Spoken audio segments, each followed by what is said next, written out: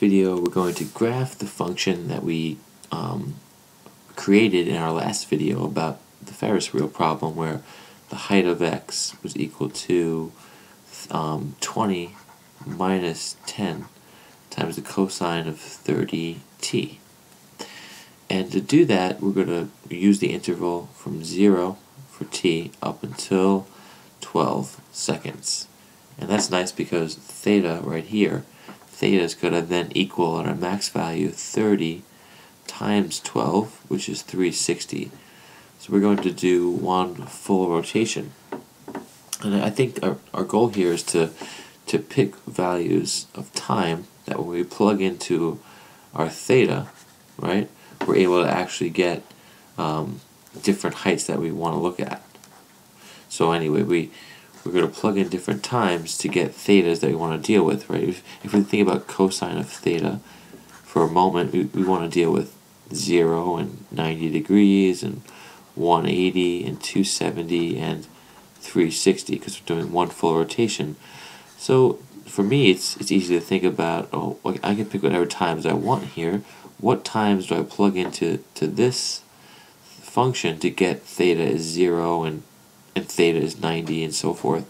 Well, to get 0, right, I'm going to plug in 0 for the time, because 30t is the equation I'm using here, because that's what theta is, right? To get theta, I plug in t. The 0 times 30 is 0. I can figure out the height.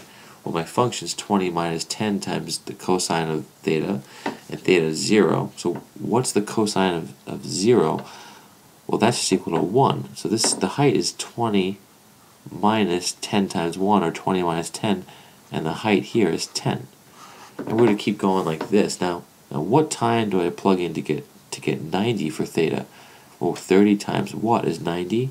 30 times 3. So at 3 seconds is our next interval, and 3 times 30 is 90, and the cosine of 90 is 0, so we have 20 minus 0, and the height is 20.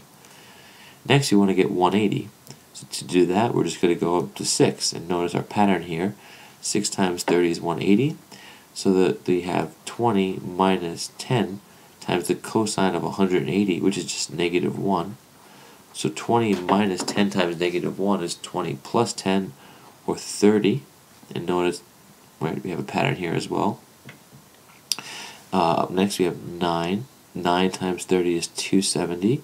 So what do we do there? Well, we have 20 minus 10 times the cosine of 270, which is just 0, right? So 20 minus 0 is 20. And then to get 360, we just plug in 12 seconds for time. And 20 minus 30 times 12 that's 360. That's 20 minus 10 times 1. So that's just, again, 10. And notice our pattern is already repeating. And now that we have this, we can sketch a graph of our function. And we can answer the questions that they're going to ask us, which is, what's the approximate height after 4 seconds, or whatever we want to look at. We can just see that on the graph. So I'm going to make a new window and bring it over here, and move it to the side. Okay. So now we're going to graph the values of this table, and let me just set up my axes. We have our x-axis and our y-axis. In this case, we're going to have x represent the height of the function, and then the y-axis represent the time of our function. And I'm going to try to be somewhat consistent with my scale. I'm going to put the times in down here and then put the corresponding angles so I kind of know what's happening with my function. So we have time is 0, time for 3 seconds, 6 seconds, 9 seconds, and 12 seconds, but I think I can give myself a little bit more room than that. 3, 6, 9, and 12. So there's our seconds. And the angles that those correspond to are, and I'll put them right below, 0 degrees, 90 degrees, 180 degrees, 270 degrees. Did I miss something here? Yeah, oh. 3 is not 0 degrees. 3 is 90 degrees. And 6 is not 90 degrees. 6 is 180. So let me fix that. I forgot to include the 0 degree. Alright, gotta count from the beginning there. So this is 0, right? Put that in there.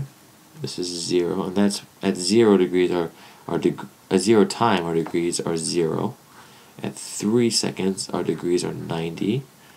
At 6 seconds our degrees are 180. At 9 seconds our degrees are 270.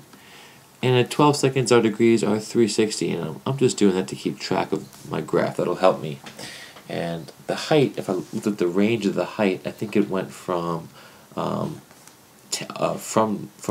up and all the way up to, was it 30? Yeah, up to 30 and back down to 10. So we have 10, 20, and 30 to deal with. I'm just going to estimate that here on the graphic. 10 and 20 and 30. Okay, so now we have everything we need to actually sketch this thing out. And I'm going to just put these little lines in as boundaries, right? The cosines never going to go above or below these two boundaries. And now I can plot. So at 0, the height was 10. So we're right here at 0. We'll need the pen tool. That's our first point. At 90, we're up to 20. At 6 seconds, or 180 degrees, we're up to 30. Right? And then at 9 seconds, or 270, we're back down to 20. And that should definitely be moved over. Right? We're going to line up with the 9 here. And then at 12 seconds, we're back down to 10. So here it is. Just going to connect this. We can keep going, right? This would repeat right off the page, right? And the same thing in this direction. So now if someone asks you, well, what's the height at about 4 seconds? Well, we can look at our graph. We can see this the height's definitely between 20 and 30, pretty close, in this case, to about 25. If we looked at 6, we can tell you exactly what it was. And 9, we can tell you exactly what it was from this graph. Otherwise, we might just want to estimate in between. And we'll talk about in other videos what you can do here. But I guess what I would do is just get out the calculator and plug in the value we need. So if I want to know what exactly is going to happen at 20 minus cosine of 30 and then at 4 seconds, well, let's just plug that in. We have 20 minus 10. So we're trying to see how high the Ferris wheel is at 4 seconds. And I have my calculator here, so it's cosine of 120 degrees. Well, what's that? I don't know, so let me plug this in. The cosine of 120 is negative 1/2. That makes sense. It should be a negative value, right? Because our unit circle, like this, the cosine, our x values, and 120 degrees opens up over here, somewhere over there. So that's in the negative direction. That's a negative cosine value, and cosine refers to x. It's a negative x direction. So we have 20 minus negative 5, right? Because this, all I did there was this is negative 1/2, and this is 10. So negative 1/2 times 10 is negative 5. So we have 20 minus negative 5, which is 20 plus 5, and our height is 25, which is what we could read right here on the chart. Right? We go up at 4 seconds, and we look over, and we're about at 25. It's only off on the chart because of any inaccurate drawing that I might have done in the process. But anyway, that's the graph of the Ferris wheel function. And if you want to look at the original problem, see the video before this. I think you'll enjoy it. This is the Ferris wheel problem. And I saw this on the Khan Academy. I just changed it a little bit to help myself actually learn this problem because I liked it. Alright, thanks guys. Bye.